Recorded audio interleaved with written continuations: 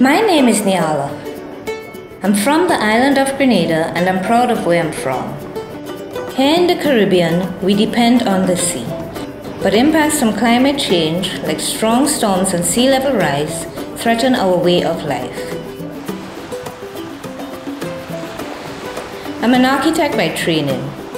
We used to build walls to try and protect people from the sea, but now we are working with nature to find solutions. Healthy mangroves and the tangled web of roots not only protect our coast from eroding, but they also shelter fish, which helps provide for our families. Coral reefs are another line of defense. Their structure causes waves to break offshore and not come crashing onto our beaches. The Nature Conservancy is working with local communities throughout the Caribbean to protect these natural solutions.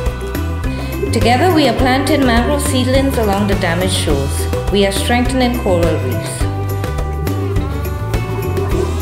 Resilience means building strength from within to be able to bounce back when facing new threats.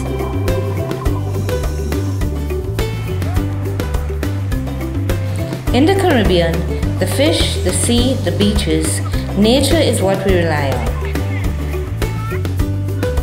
It brings us together as a community and is the foundation of our resilience. When we protect nature, nature protects us.